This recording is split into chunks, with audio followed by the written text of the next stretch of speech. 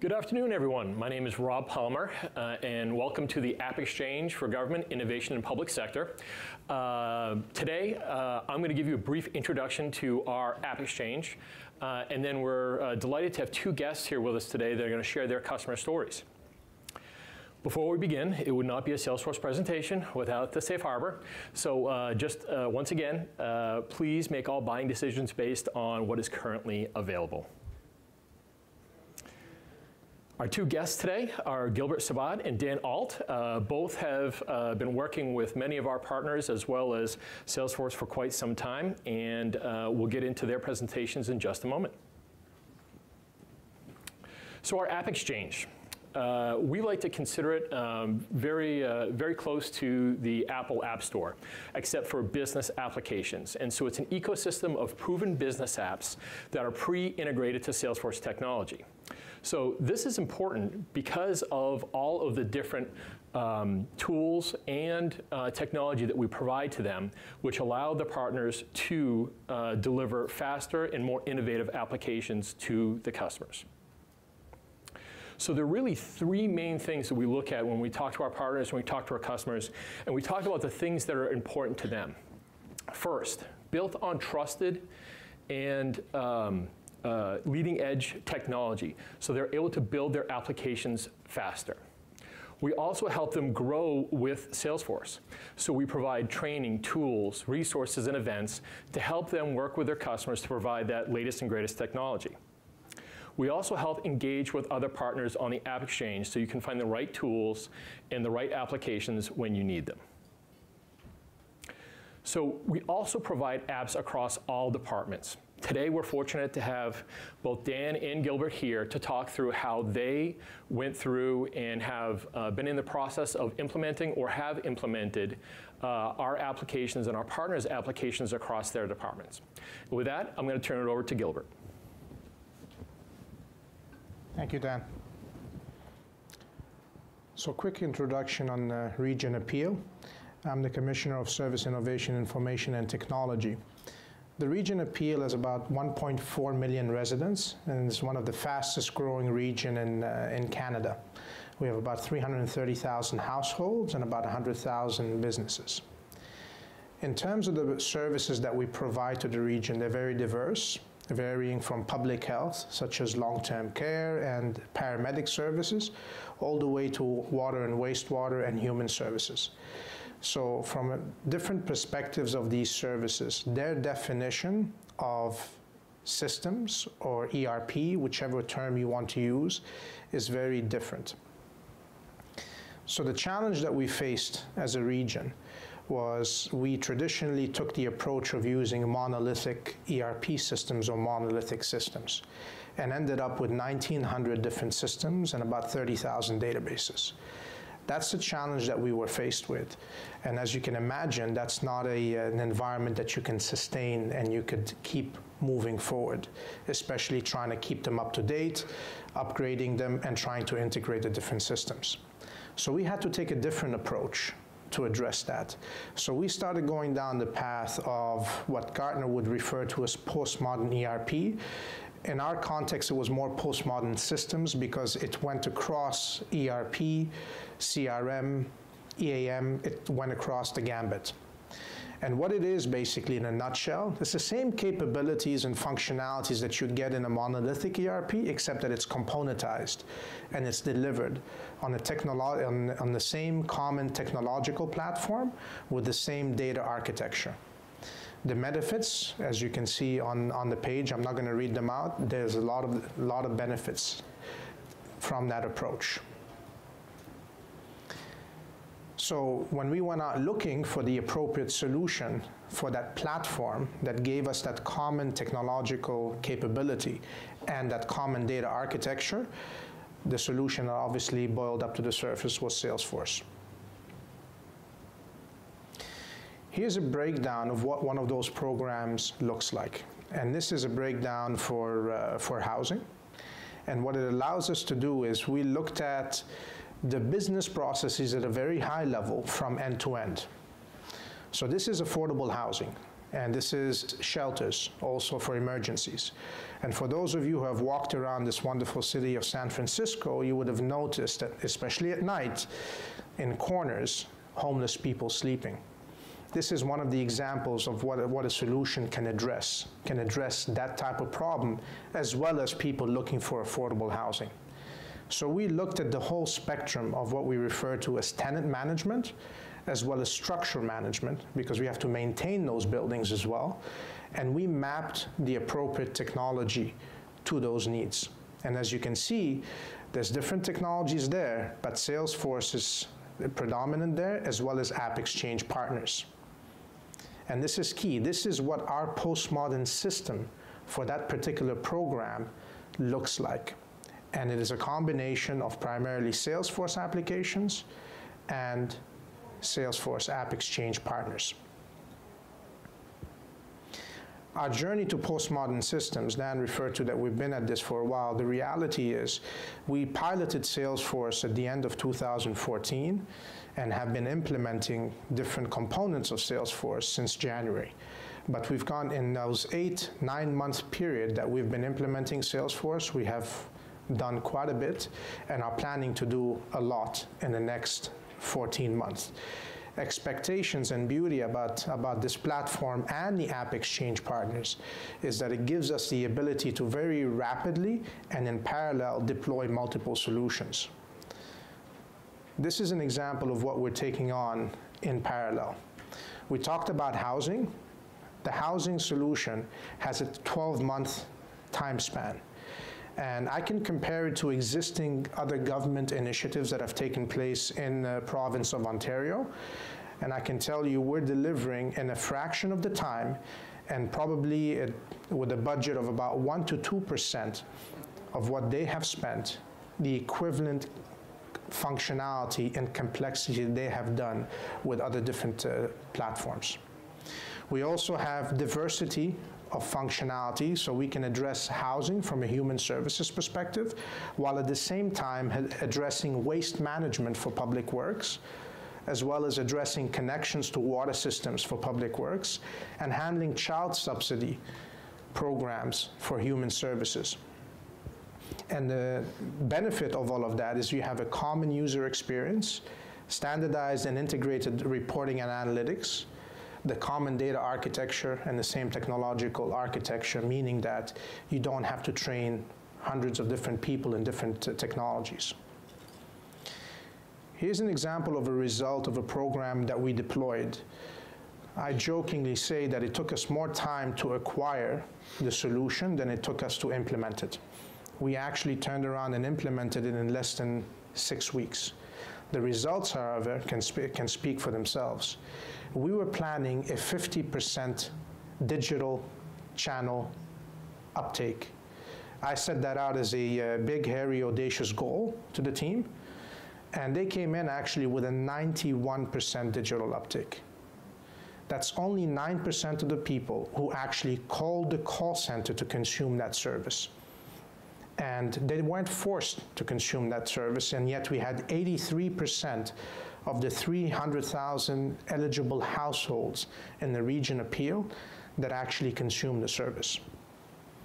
The benefits, which came in the form of cost avoidance, were close to $2 million. Not a bad ROI for the region and for one of the most important services for people, garbage handling.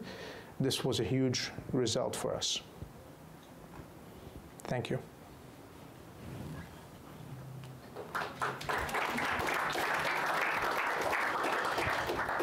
Thank you, Gilbert. So we're going to transition now to Dan Alt. Dan's going to walk us through the City of Elgin's customer story. Before we do, his team put together a quick video, and we're going to start with that, and then we'll jump right into to his section. One Elgin is a mindset or a philosophy about seeing things differently, thinking differently. Instead of thinking from department to department, we have a police department, we have a fire department, we have a public works department.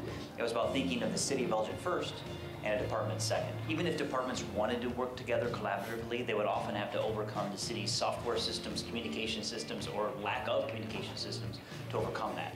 Now with such tools such as Chatter, certainly text messaging, email, mobile devices, social media, we're much more able to easily collaborate in a way that would fulfill the goals of One Elgin. I think the technology solutions we've deployed embody One Elgin because they're all operating on the same platform. They make use of the latest technology, so it operates just like any web page would operate or anything else you find on the internet or on your smartphone today. We have the Salesforce and Force.com applications. Tying all of the Force.com together is the use of Chatter. The new version of Salesforce allows data entry through the Chatter application, which makes it so much easier for mobile employees to keep their documents updated, as well as keeping all the other staff up to date on what's happening around town. Using Chatter removes the siloed approach that we had before Salesforce. We currently now have the ability to interact with departments throughout the city with much more ease. We post it to one centralized location, which is Chatter, and that allows many departments to get in on the action. So once it goes on to Chatter, members from City Hall, from the police department, from Public Works, from engineering, all have the ability to access that information. And with that, we come up with some good solutions to a lot of problems that we face. In order for the different shifts to be able to keep apprised of what's going on within the operations, we post things in Chatter. And then it's incumbent upon the people that are off shift to be able to review what's going on. It's a really useful tool to communicate with people at their convenience. The sky's the limit with what we can do and what we can use it for. I think the Force.com platform is the most exciting thing that the city's done in the 16 years I've been here. It's truly an innovative processing environment, and I have right now one of my help desk techs is being trained to become a Force.com developer, and we're recreating IT within the city of Elgin as well, and we're gonna see some progress, I think, in the next year with city-created apps. In the last year, we focused on continuing to develop Salesforce for the 3-in-1 Center, expanding on what we've built in Chatter and in the Service Cloud Council, which everyone uses every day. We've also worked on continuing to develop water billing solution, code enforcement solution, parcel management, and work order and asset management. This year we'll finally be able to launch our community portal. And so that's the front end piece of Salesforce, and we really haven't been able to show that off yet, but there's a lot of exciting things I think that are going to come with that. With all of the new things that we're doing, whether it's with Chatter or with GIS or with all the technology strides that we're making with our public safety, all of those tools are wonderful, but we also need to remember all the people that are behind them to actually take the most advantage of those tools that we have at our disposal. So I think that the more that we can invest in our employees and the more that we can focus on the organizational development and the more that we can then talk about how all of this relates back to our strategic plan and One Elgin, the better off we're going to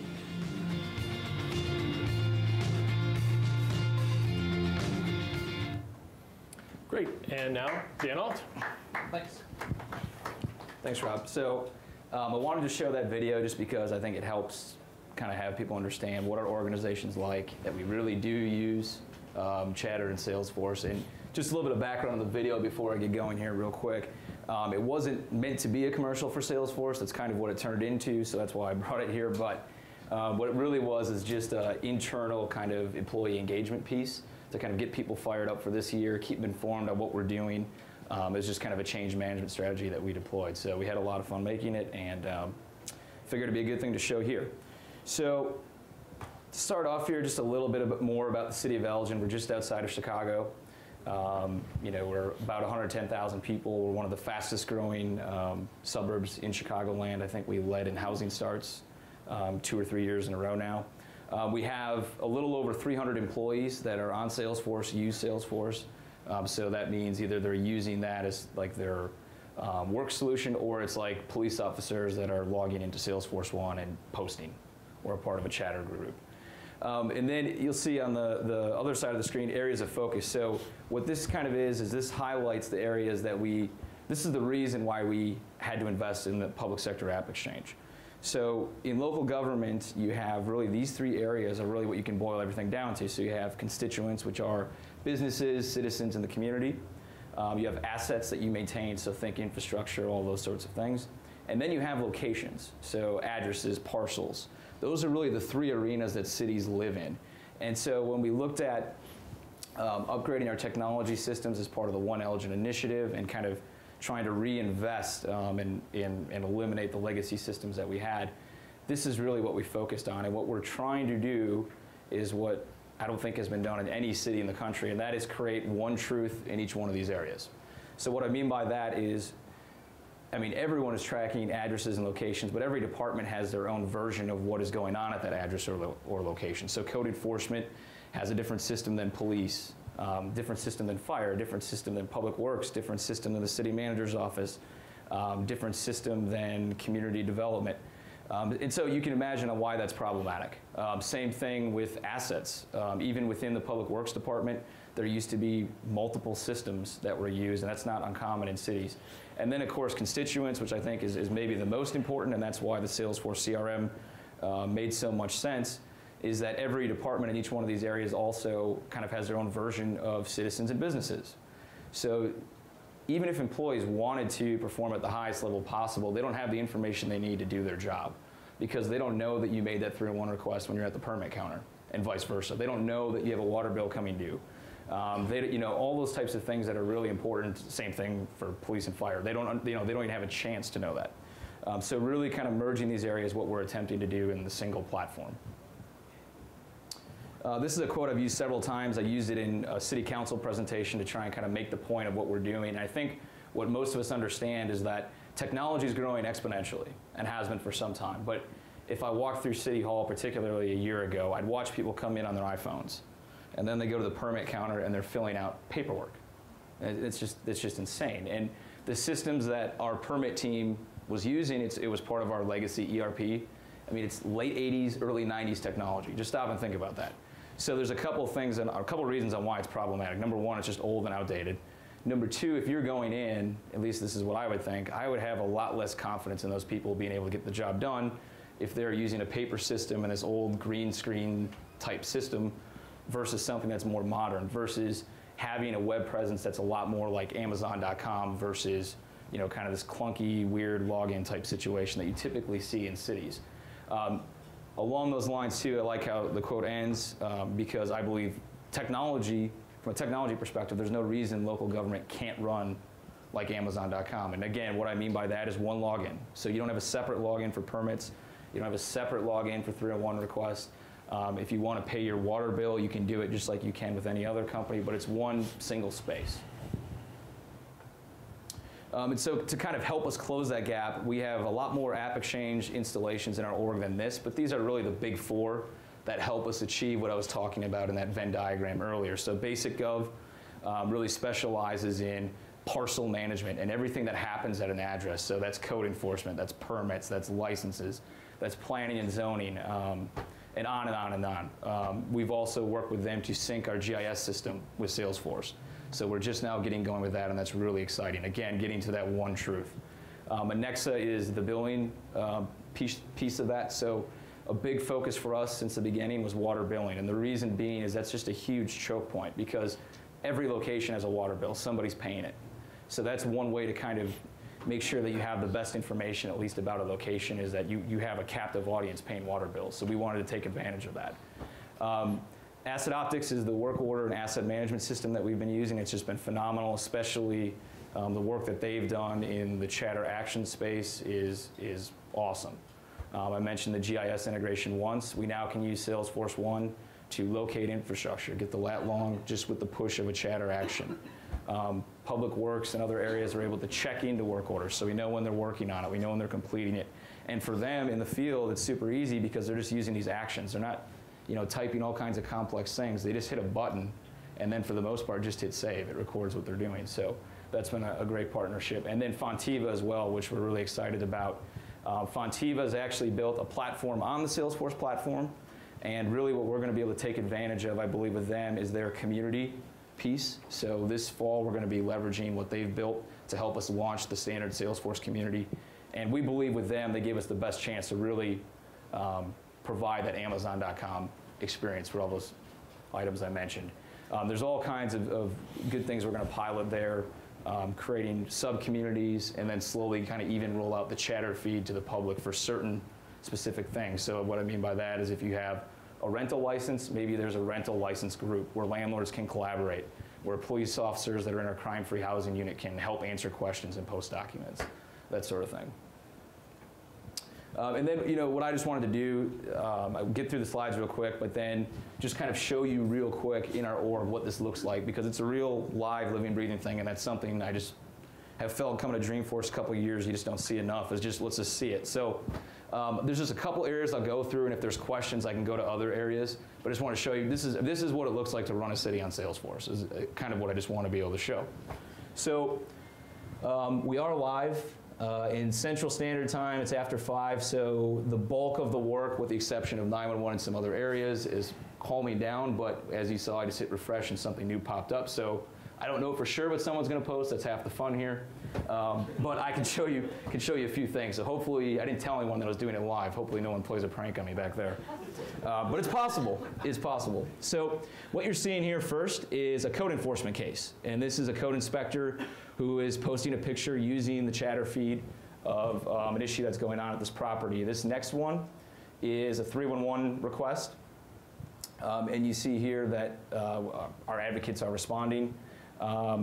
Here, there's just more collaboration on a request. You'll see a ton of @mentions. And I just love that in our organization, an @mention means something, and it's not Twitter. Everyone, it doesn't matter how long you've been in the city, what your age is, everyone knows what an @mention is, from the janitors to the city manager. So here you see that we've got @mentions, and then also we are tagging with topics. You're seeing knowledge base articles updated, and you'll see again that that's our 311 supervisor. She @mentioned 311 because in that group is anyone who's really related to 311, so they can consume that information. And so just a few more here. You can see again, more code cases apparently are coming through. This is a permit that got approved, and some other pictures. So we could go through that for a long time, but I just wanted to kind of show that this is real. This is what's happening. The way I liken it to is and this works in public safety, I just say it's a radio frequency. That's all it is. There's different channels. This is just another way to communicate. So I have some more bookmarked here that I just wanted to show that there's all kinds of different things that are happening. So this is one from this morning where there was a water main break on a busy street, and you can see it is posted in chatter, it's tagged, and then from there, Molly, who's one of our social media people, was able to post it on social media, get the word out, and then we actually pushed out a push notification to our mobile app. So essentially what's happening is information that used to be scarce, you either had to be an executive or you work in that department to know what's going on, is now plentiful. It's everywhere. Now everyone can access that information. It's not just restricted to where you work. Real quickly here, I just wanted to show what our address database looks like. I have a lot of things that are collapsed here because it's just not as important to me. It's in other areas. But you can see this is a real address in the city of Elgin. It's actually a city employees here. And you can see some of the information that we're pulling in. There's a lot more than this that's part of it. It's just not all displayed. This is what we're billing them right here, this utility information. This is the contact that's associated with it. So an important piece is assets, contacts, and locations. They need to be synced together. So it's not just a static name that's associated with an address.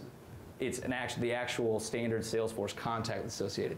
And that's how we're able to maintain that one single source of truth. Just a few other things here. Again, there's a 301 request associated, and then here also a water meter that's at the property. So again, assets, contacts, locations.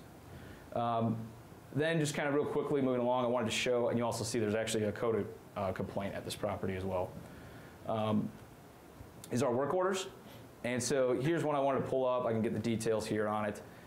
It's a utility cut, which basically what those come down to is sidewalk repairs. Anytime we have to cut the street, basically is what it is to make a fix. And you'll notice I can show you here are the chatter actions that can be used. So to edit it, this is all you have to do. And this is the standard things that they would do to complete the work order. So on a mobile device, it works the same way. But basically just saves them a lot of time. If they want to complete it, all they have to do is hit update. It automatically puts the date in. And then there's stages. So there's sawing, then excavating, et cetera, et cetera. Each one of those can be completed just with the click of a button. So just want to show that.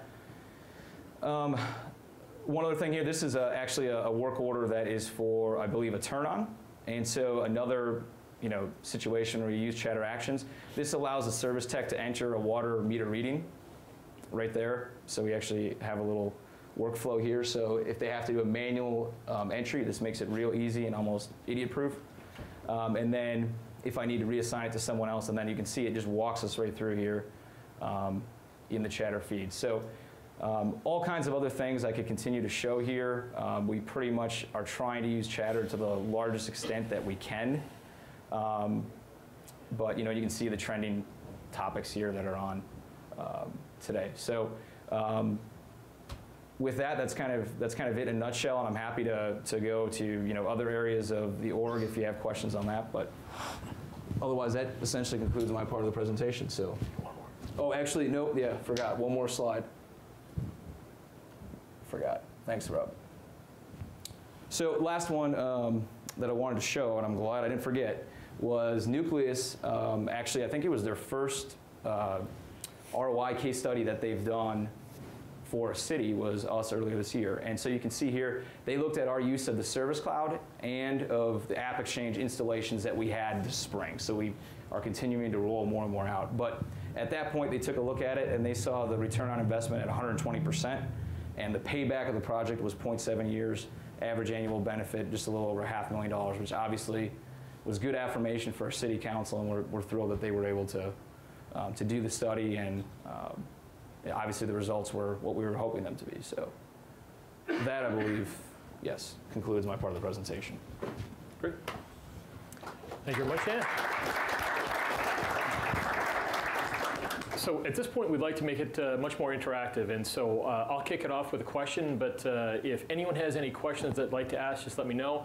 I can walk around with a microphone, and we'll make sure we get those answered. If there's more you want to see as part of the demonstration, we can do that as well. So Gilbert, I'll start with you. So what is next? What is coming up next with everything you've been working on? What's down the road? Quite a bit down the road, as we can as some of the team members over here can attest. We're taking on everything from human services, housing, childcare subsidies. We're beginning down the path of sunsetting our ERP system and replacing it with a Salesforce AppExchange partner that will provide your typical GL, AP, AR. There's enterprise asset management down the road as well. A lot of parallel initiatives that can be run in parallel because of, as I had mentioned earlier, that common technology and that common data architecture. Dan? Yeah, for us, I kind of alluded to it already. The biggest probably piece is the community portal piece. Once we, and the water billing component with that, we've been doing testing now for a couple months because that's something we just, we can't screw up water billing.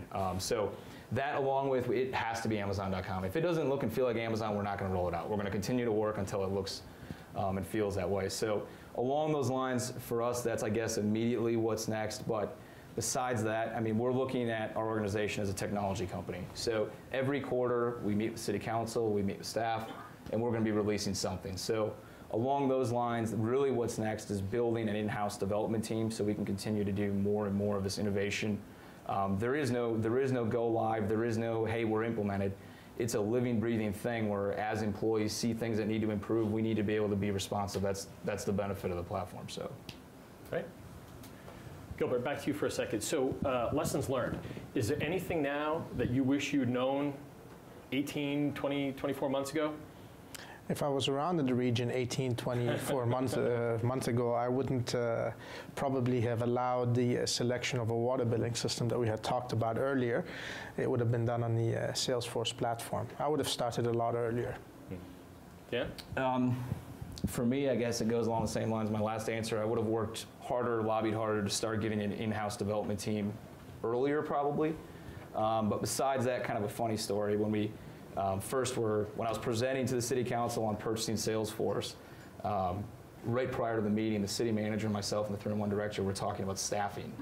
And we made the worst decision of all time. We said, we don't need additional staff. We're going to keep bodies in there. And the city council didn't even ask us to do that. So I have no idea why we did that, but that probably was our biggest regret that we had. I mean, they don't even remember that we said it, but we remember in-house. So that was the other biggest regret, is that we didn't really look at the fact that, oh, well, we could hire developers and do all these other things. So that's the only real thing I would have done differently. Great. All right, with that, any questions?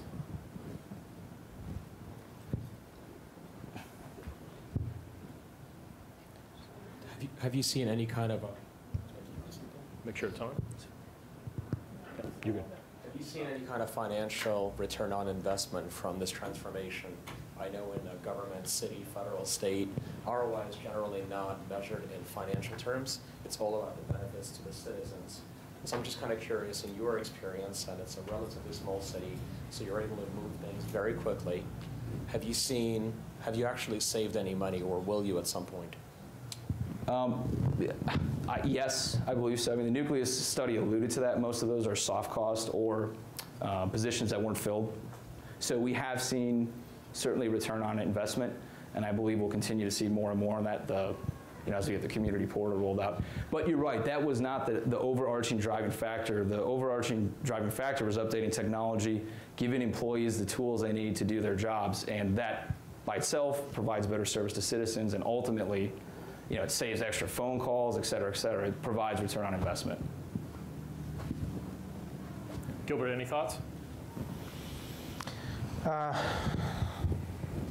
We've definitely seen a return on investment in different formats, in the format of cost avoidance, but we've also replaced our own existing legacy CRM system that had taken years to implement, and I won't mention how much to implement, but we basically, within a period of less than 3 months, we basically replaced the system that took years and multiple millions of dollars to implement. In terms of, I think that, just to echo, what you definitely see is an improvement in the service. So it's really not about cost savings, and even when you do have cost savings, it's about taking those cost savings and reinvesting them, because today residents are expecting more from their governments, more value and more services. Great. Any other questions? Back here. I think in the City of Elgin slide, you said you had 300 internal users, and I think you said that you had 25 external users. Is that right? I was curious about which groups you've tried to work with and how you found that, how that goes. Yeah, sorry about that. I actually forgot to touch on that, and I was going to show that in the demonstration as well. I still can. Those are, not generally speaking like customers, even though that's what the Salesforce little thing there says. They're contractors primarily. So Waste Management picks up our garbage. Guess what? We have a chatter group for Waste Management. Their employees are in there. The school district, the library, we have them in our storm command groups. So anytime there's a severe weather or snow and ice, because we're in Chicago, every snowstorm, everyone in those agencies gets the inside baseball on what we're doing in snow and ice operations. So they're in there. Construction projects are still going on now. So the engineers that we hire to be out in the field, they're posting in Salesforce One what's happening. And if 311 says, hey, we got a call, there's something goofy, one of the construction vehicles is going on someone's yard or something like that, they can then mention them in the group, and right away from there, then that engineer can, in a few seconds, resolve the issue. So that's what we mean by the external users, and there's 25 that are truly active right now in different chatter groups. Great, there's another question. In the Elgin example, what do you attribute your success with chatter to? That seems like it's tough. Adoption can be really tough. Disappointing people at a rate they can absorb. So it's a funny way to say it, but so what I mean by that is you have to look at taking wins and kind of letting it spread on its own. So for me, I spent a lot of time in public works. So the first thing I did is we bought Salesforce, wasn't configured, wasn't up and running, and I thought, you know what, let's try it for snow and ice. So I just created logins for police officers, public works superintendents, the city manager, and a handful of people that were fire, that were involved in snow and ice. And instead of a million emails going to half the right people, half the wrong people, hey, forgot to put you on the list, all those types of things, we just started posting what's happening, posting pictures. And the other huge benefit of that is that helped our outreach on social media as well, because the social media people are in there now. And now they're seeing the real pictures on the street. They're getting shots from drivers. They're, real live updates can, things happen much more rapidly. So we started with that, and we actually got a lot of good publicity, both locally and then also actually from Salesforce too. We weren't even live. So that was great. And then kind of what happened from there is we slowly just started finding more and more of those use cases and just slowly adding users. So we didn't push it on people. What started happening is people started asking, hey, can I get a group? Can Parks and Rec get a group? You know, can we see what it is? So it just kind of spread on its own.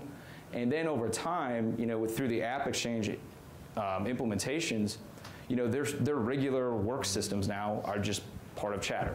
So everyone kind of got used to it, first just in regular Salesforce and like groups, and then from there, now it's just part of what they do every day.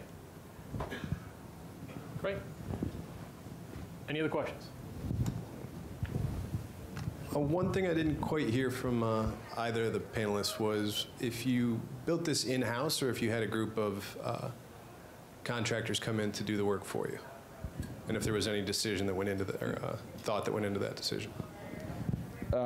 For us, it's a combination. We have built some things in-house, and a lot of the configurations, you know, I do and some other people do in-house in terms of changing layouts and that sort of thing, admin-y stuff. But besides that, it's a combination because the AppExchange partners are really the ones that have done the bulk of the developer work for us. And you know, they haven't made too big of a use of third parties. The original 3-in-1 implementation, we also did leverage Unisys as a partner. But the platform's changed so much that actually a lot of that initial work we've already kind of rolled over just because of new releases. So for us, it was kind of a hybrid and still is a hybrid. We do stuff in-house, but we also leverage AppExchange partners. For us in the region, we did not delegate the role of service manager, so all of the architecture work, whether it's the enterprise architecture or the solution architecture, and the security, that's the work, and the data architecture, that's the work that we did. The actual development or the implementation of solutions was delegated to partners. Now, one of the key things that we have as a mandate in the region is whatever we put in has to be standard, no customization. Nothing should stand in the way of any upgrades. So everything that we're doing is basically off the shelf. Great. We had a question over here.